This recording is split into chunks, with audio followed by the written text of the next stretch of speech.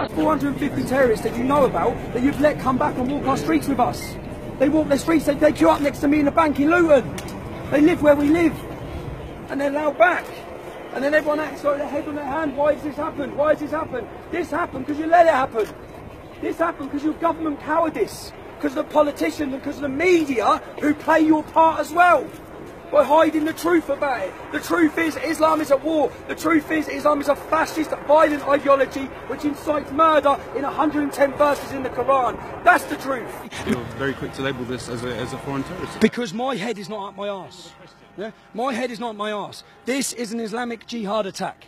The man that done this would have either been radicalised in a prison or he would have been radicalised on the streets of the UK with full knowledge of our government and our security services. They will know who he is. Have information that no one else seems to know? Yeah, mate, I have information that shows there was 4 terrorist attacks last week in France. 4 in France. There was 12 planned last year.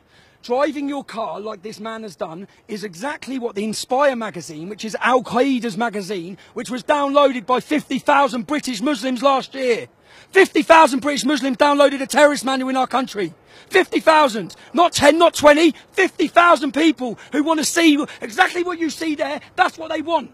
They want war, they want death, they want destruction, and we keep on pandering like you just come up to me saying it's got nothing to do with Islam. It's got everything to do with Islam. Everything to do with Islam. It's got everything to do with Islam. I'm simply asking how you're okay, sure well, of the political I'm on the motives. reality. This is the reality. The reality is this is a war. These people are waging war on us for time. This has gone on for 1400 years. This is nothing new.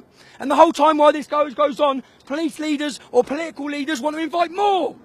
They want to invite